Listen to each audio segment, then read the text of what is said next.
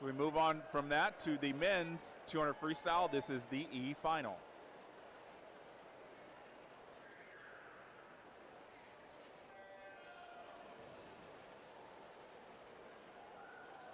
And at the bottom of the screen in lane number 1, that's Joseph Meyer from St. Charles Swim Team. Lane 2, Mitchell Frey from Cincinnati Marlins. In lane 3, Sheldon Boboff, swimming unattached. 4, Jordan Portella from Lawrence Aquahawks. 5, Gus Cuvares from Birmingham Bloomfield. 6, Jason Arthur from Jersey Flyers Aquatic Club.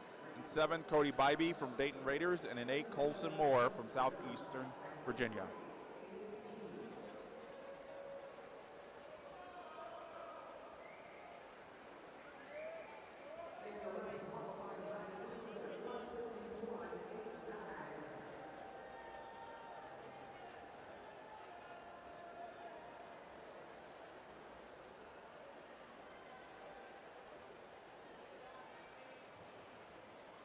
Lane 1, Joseph Meyer is out first, 56.10.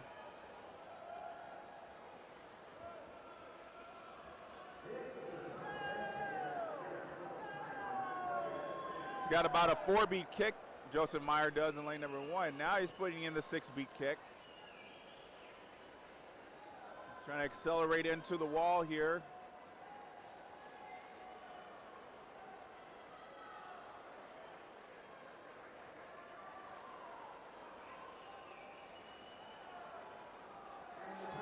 And now the lead goes to Jordan Portella.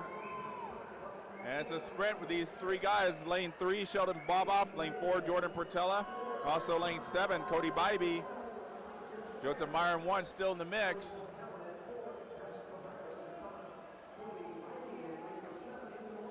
The win's going to go to Sheldon Boboff. 154.49. And Jordan Portella was second. Great swim as well, 155.08. Then Bybee was third, 156.02.